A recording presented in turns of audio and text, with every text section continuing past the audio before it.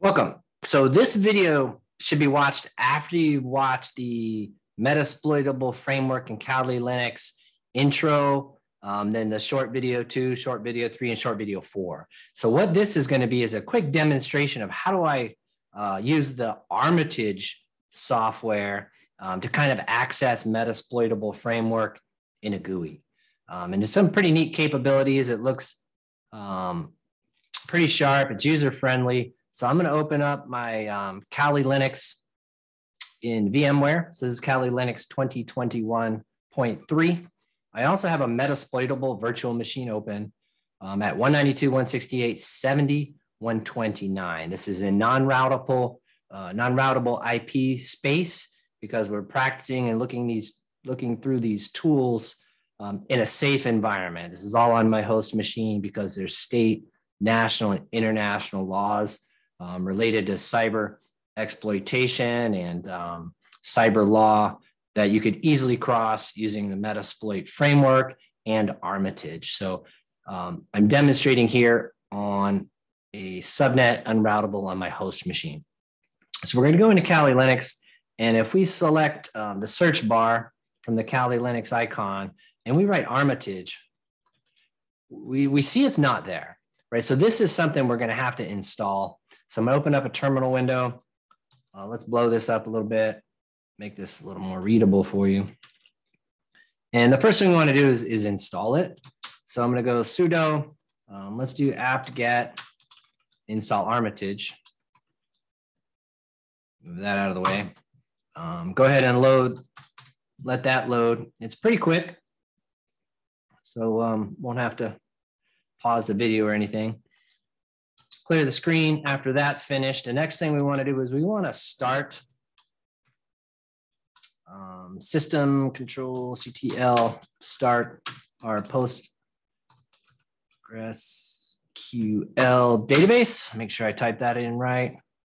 System ctl start PostgreSQL. And that'll go ahead and start that database because this, again, is like a wrapper on the Metasploit framework. So it's going to save all of that information in the database. Then we want to initialize our Metasploitable framework database. So MSDB, MSFDB, and we're going to go ahead and initialize that. Mine's probably already initialized. Let's see what happens. Yeah. Once you've done this, you won't need this step again. And clear this screen, and now we're ready to go. So we just do Armitage and let this thing run. So there's going to be a couple of prompts. The first one is the port number that it's running on your local host. Don't have to do anything. Just hit connect. Next one is yes, I'm okay with connection to my Metasploit framework that you run this service. Give it a couple of minutes here. Actually, maybe 20 seconds. So we will wait this out. And it's going to open up the application in a nice GUI. So this is what it's supposed to look like. And you may recognize that in the Metasploit framework, we have a bunch of auxiliary modules: exploit, payload, and post. If the font's too small, that's what it says in here. So what I want to do is I want to go to auxiliary. And in the earlier videos, I did scanner. And we just kind of went through a port scanner. So let's go port scan. And I'm going to pick a syn scan and double click. This opens up the same, not the same screen, but a screen with the same information as if I said show options. In the earlier video, you can see that this is preset with ports 1 through 10,000. And I'll do the same thing I did before, and I'll change it for ports 1 through 50. I'm going to put the R host, which is my target, 192.168.70.129. Right? When I go over, and again, that was my Metasploitable virtual machine that's local. So I don't have any legal issues. This one, I don't know if you recall, the threads in my earlier video was 1. This defaulted it to 24, which is much more reasonable. Timeout, not really. I'm going to take that 500 down to 50 and verify everything. And then I can launch that scan just like I did in the console view.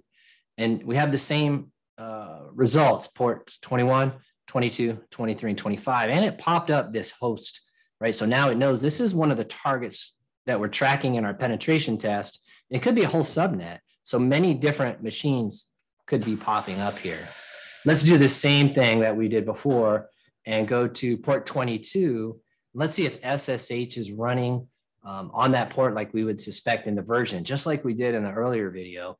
So instead of using a port scan, I'm scrolling to SSH, and this SSH version scan is what we did before. So again, I need to put in the 192 R host, 168.70.129. Port 22, that is the one we're trying. Again, SSH could be running anywhere, but we're trying to see if we can get the version off of port 22. Threads is 24, makes no sense at all, but that's fine. I'm only going to one. It won't use them all. Smart timeout here. This one's only 30 milliseconds. I like that better. So I'm going to go ahead and launch that. And you'll see that a couple of things happened. First, I had the same information here, right? This is the version of SSH running. It opened a new tab on the bottom, but now my machine turned into a Linux, right? I have the Penguin here. So this version of SSH that we learned about runs on a Linux machine, and it colored this Linux for us. We know that. Let's take it another level. Let's close out auxiliary. Let's go to an earlier exploit we did. So I opened up exploit. I'm going to multi, and you recall we did a Samba exploit earlier. I'm going to open up Samba and grab the bottom one, which is user mapped script, and open that up. I still need the remote host. Let's put that in there.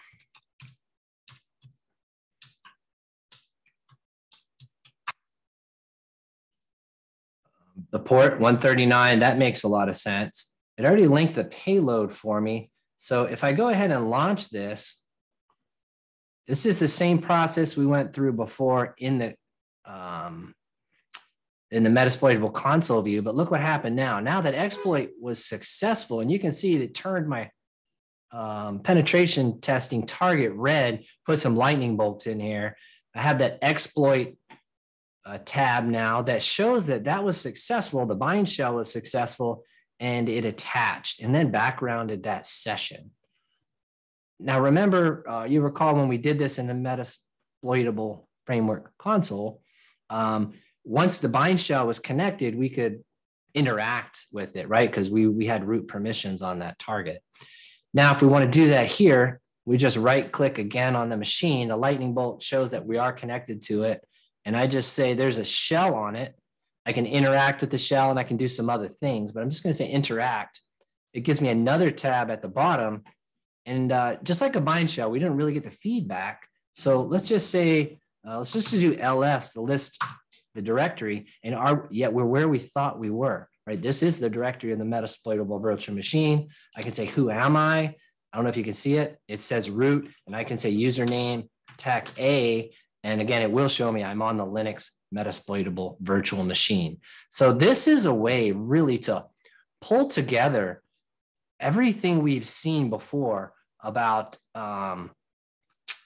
active reconnaissance. We did a port scan in Armitage using really underneath it, the Metasploitable framework and the Metasploitable frameworks are really using Nmap underneath it.